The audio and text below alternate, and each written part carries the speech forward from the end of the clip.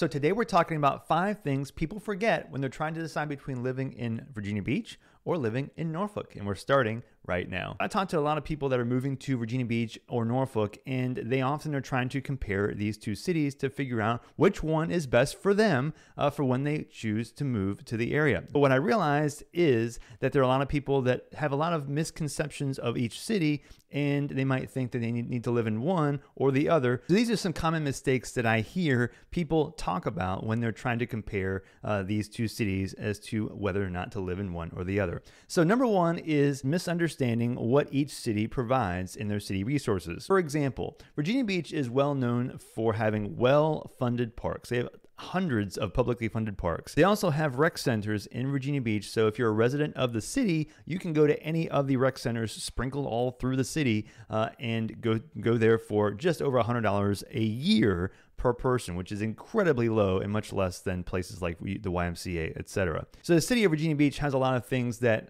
you pay for in your tax dollars that go to just helping the lifestyle of anybody that lives in the city. Norfolk is known for a lot of great things. They have great culture. They have great houses. They have a nice downtown area. Now, a lot of things in Norfolk that the city pays for might also go to things like renovating old buildings, like the Chrysler Hall that is going to be renovated relatively soon, as well as money towards flood mitigation, which is a significant problem, more so in Norfolk than it is in Virginia Beach. Other things are like renovating or preserving old elements of the city or streets, etc. That because of the age of Norfolk, they have specific things they have to focus on compared to Virginia Beach. So when you do plan to move to one of Virginia Beach or Norfolk, make sure you consider what those cities provide you as a new resident or person living in the city. That leads me to number 2, which is people often forget the cost to maintain houses in Virginia Beach or in Norfolk.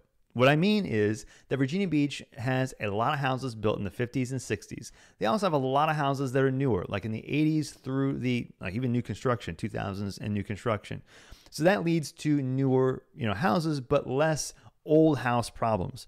Now, houses in Virginia Beach in the 50s and 60s still have those things. For example, I've mentioned cast iron piping a lot of times before. That is a big expense to replace going to the street, the sewer lines, the water lines, older electrical panels, older plumbing systems. Those are old things that you find in older Virginia Beach houses, which you'll find mostly in the northern section of Virginia Beach. But in Norfolk, it is a different level. Mostly, a lot of times people want to move to Norfolk because of specific parts of town.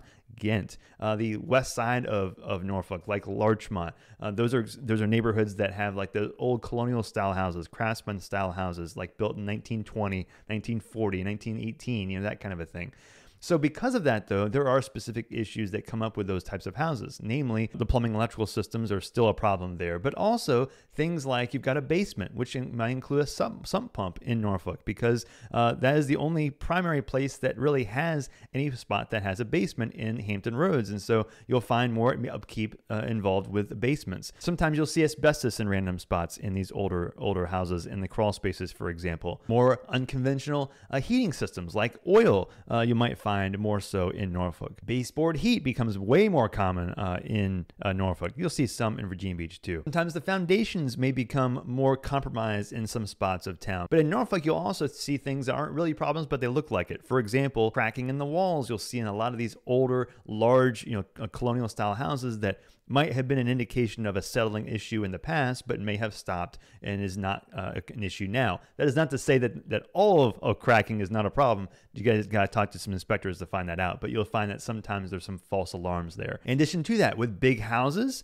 you'll find lots more issues with cost to heat, not as much insulation, in the attic or in the walls.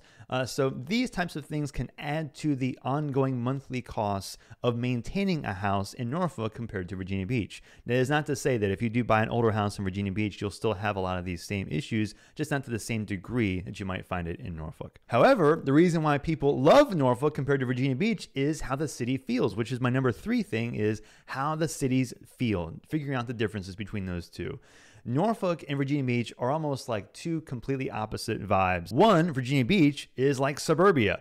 It's like strip malls, big box stores, a lot of random neighborhoods that are all scattered all through the city. which is great because it adds functionality. It adds, a lot of people that want to live in Virginia Beach for the school systems, they have access to lots of essentials in a very easy drive distance for most places in Virginia Beach. You've got primary shopping centers within, 10 to 15 minutes from anywhere just about in the most of the parts of Virginia Beach. But at the same time, there's not as much of an identity in Virginia Beach as opposed to Norfolk. Virginia Beach's identity is more so, I would say, beach in nature, which is great, but most of the city doesn't really have things that make you feel like you're in nature or feel like you're in the beach, on the beach, because those are more usually coastal things. But once you come off of the beach or off of the coastline, about a mile, 2 miles, you're going to see a lot of houses, a lot of strip malls, a lot of the same thing over and over again, but just built in different time periods. The parks do help with that, as those are scattered across, but for the most part, most of Virginia Beach is a lot of suburbs, and you'll find that there's kind of a lack of an identity, a strong identity through the whole city that you might find different in Norfolk. Norfolk has the colonial element. It has the old house style, the old walkable neighborhoods like in Ghent, Colonial Avenue, Colley Avenue, that have the nice shops, the mom and pop places. It doesn't feel as commercialized as you would think it feels like in Virginia Beach. So older houses, real nice streets, lots of trees, well-developed neighborhoods that you'll still find those things in Virginia Beach. It's just not the same, mostly because of how the houses look and how the buildings look. It's just an older city. Now, and there are parts of Norfolk that are, kind of stale in a sense, like a lot of parts on the eastern side that have nice neighborhoods in some spots, but it's more functional housing over there, and you just don't see as much of a really vibrant area. It's just a lot of old strip malls that almost feel like old parts of Virginia Beach in some spots. So it's not all glamorous in Norfolk, but a lot of the spots in Norfolk that really have that vibrant cultural element, those older houses, are on the western side. But the big thing people want in Norfolk is that cultural atmosphere that you find in Norfolk that you don't really find as much of in Virginia Beach. Another mistake people make when they're trying to decide between cities is they feel like they have to live in one city or the other if they work in that city. So for example, let's just say you live in Colorado or another state, and you got a job offer and you're considering taking that job in Virginia Beach. Well, because Virginia Beach is like the main city or the primary city of Hampton Roads, it's easy to think, well, I need to make sure I live close to where I'm working or in Virginia Beach, because it's like Virginia Beach working, Virginia Beach living. People often associate where their job is going to be with where they might need to live. So they focus on the same city for both. One thing you have to realize here is that the cities here are right next to each other. You can start in Norfolk, drive to Chesapeake and then Virginia Beach in a matter of 15 minutes, and you don't realize you've driven from each city to the other. They are all connected, as well as places like Suffolk, Portsmouth. They all are blended together, and you'll notice differences over time as you drive, but for the most part, they do have a lot of very close similarities to them, especially in the places that they connect.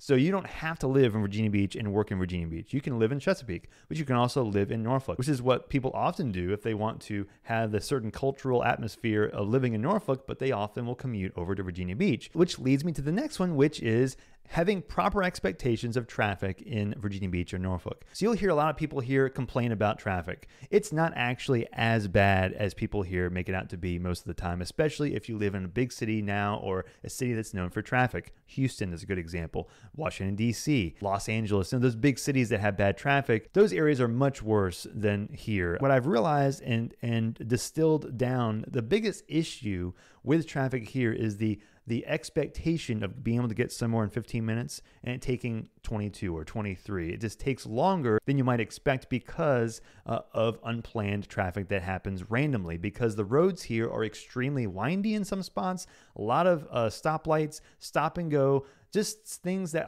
allow for more frustrations on the road that lead to accidents. If it rains a lot, you'll see a lot of accidents on the road. Blocks, major roadways that, if you had a drive that might take 15 minutes, it might take you a bit longer to get there because of these random things, because the roads just weren't designed for so many people in a lot of parts of Norfolk and Virginia Beach. So you'll see, if you're looking at the map in Virginia Beach and Norfolk, there's Norfolk and Virginia Beach, you'll see that Norfolk and Virginia Beach have two primary interstates. Interstate 64 going north and south, but it's really 64 east and west, but it's in this case north and south.